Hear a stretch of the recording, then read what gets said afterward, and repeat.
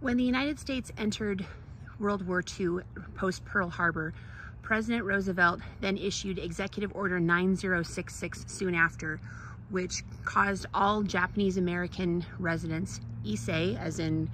immigrated to the United States, or Nisei, second generation or later, to have to go to eventually internment camps. Some were in California, some were as far east as Arkansas, and there was one in southern Idaho in Minidoka, which is just to the west of Twin Falls and Jerome.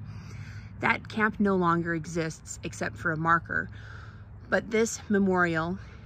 is in the honor of soldiers whose families were interned at the Minidoka camp and yet chose to still fight for the United States during World War II anyway.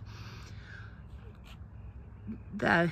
residents stayed in Minidoka for 4 years, the duration of the war, and were not given either an apology or reparations until the Reagan administration in the 1980s.